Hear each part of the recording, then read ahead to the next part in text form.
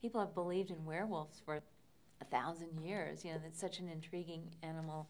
And so when I got the script, the first draft, I was just like drawn into this world, like, wow, there's this whole mystery and everything has been enhanced from the original tale. I mean, I think that's what's kind of great about fairy tales, why they have endured. Like each generation will kind of update them. They'll put their own spin. You know, sometimes they've made the fairy tales more like of a moral, preachy, instead of more visceral, where the wolf could really be bad, or, there could be sexual undertones, and that's why they are interesting, that you can keep refashioning them, with your feelings. So we like the fact that Amanda's character is strong. She's not really scared of the wolf.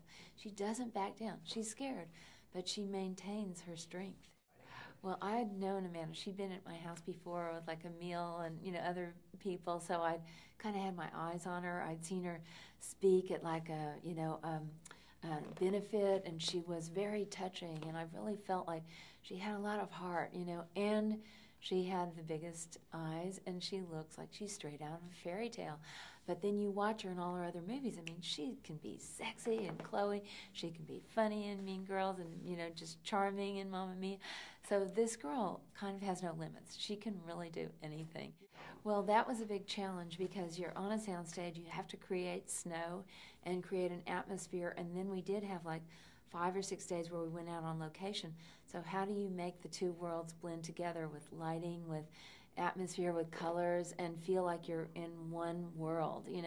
That is a big deal on a limited budget. You've got to really stretch it and take your imagination and those of the crew and everybody. And then there was a big challenge with a wolf that did not exist. We could not, for the life of us, we could not get a real wolf to come and do what that wolf needed to do. Now, we did have a real wolf one day, and it was not cooperative.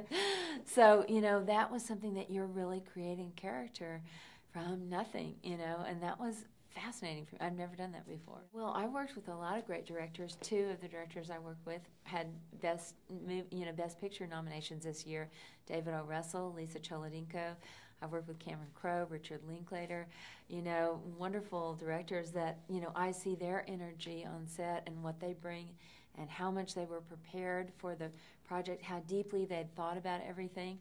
And, that's inspiring.